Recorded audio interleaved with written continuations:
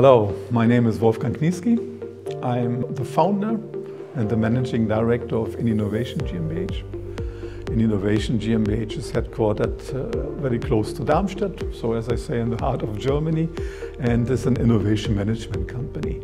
We deal with any kind of innovation support in the triangle of education, innovation management, and innovation for business support. We help companies to get access to innovative technologies, but on the other side, we help also startups to get access to real challenges in the industry and get access to customers and to investors. Wolfgang, I have an interesting question. How do you foresee the application of artificial intelligence into the next 5 to 10 years into the industry? Wow, this is a big question. I think we will talk now the next 3 hours about it. No, to be serious, there are so many different application areas where AI can play a significant role. So we are talking about gathering information, and managing information. Managing information for example, decision support. This is very important because who has all the information at the right time, at the right place, and in the right ear of the right decision maker to have an objective decision, being informed about consequences of decision and so on and so on. This is still a gap, this is still missing. And this involves many complicated processes in organizations. There is benefit to use AI because AI transports the right messages if you use it correctly. In that regard, could you please share a bit more insights about this great Erasmus Plus initiative navigating AI? Yeah, I can. This is a so-called small cooperation partnership. And the focus of the project is on the creative sector. In the creative sector, you use more and more AI. And you use AI to come up with nice images, for example.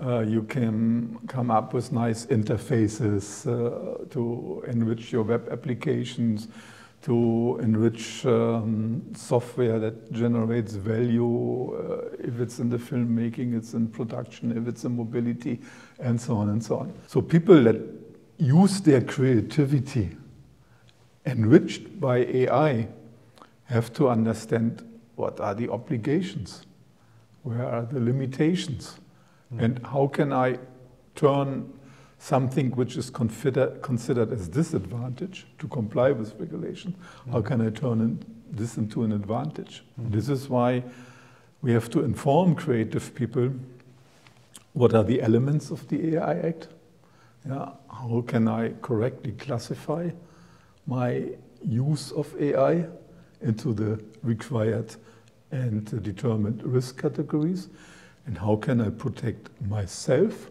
and my customers from not proper use of AI. This is important to develop, let's say, this knowledge and to exploit this knowledge into the heads of the creative people and into their daily applications. What should be the key value proposition that creative experts could place and identify into their artworks, let's say, to make them like more standing out from the others? So creative people are in competition. And creative people use AI now to make their life easier, to get faster to information, to get considered different aspects of generating the information, get ideas how to position themselves and so on and so on. And in this processes, they have to comply with AI regulations and related regulations, like using properly private data or using properly IP. Documentation need when you use AI, when you use data. The proper use and the compliant use of data is documented, the more you can turn this into a value position. And you can tell your customer, this system is not only developed with AI and can be improved by training the AI algorithms in the future, this system complies fully to all regulations. It's an important message to your customer. And this is how you create the value, not only by using the tool as such. This is why you create additional value propositions for your own business. Mm-hmm.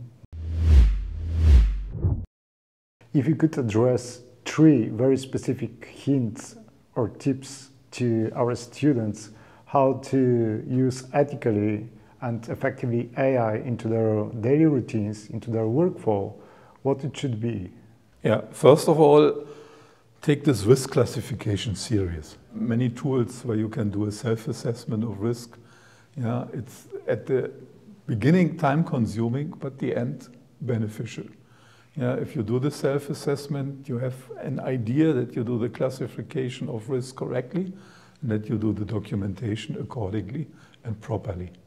So this creates the value that I was just talking about. Second is make sure that you have a proper IP management. It's not only about ethical compliance, data protection compliance, risk awareness.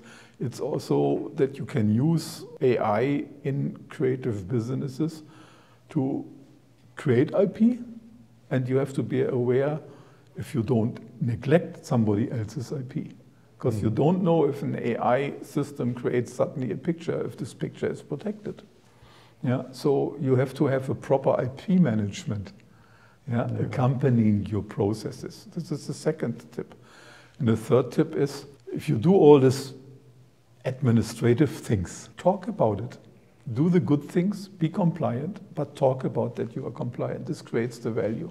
And this takes the fear of AI out of the mindsets of people. And the people at the end are the customers of the creative people. Yeah, so be open to your customers, tell them what good things AI is doing, and then you have success. Finally, it was your first visit at our campus here at Babelsberg. What are your impressions from our XU Exponential University of Applied Sciences? I worked with so many universities inside and outside of Europe.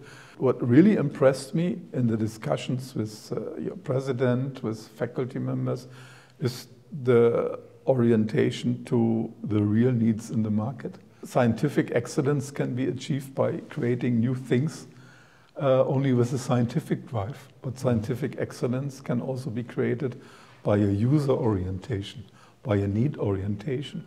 And this is what I felt in the discussions today, that the faculty and the president of this university is concerned of the needs and the challenges of users, and how activities, development, research can contribute to solve challenges and to tackle challenges.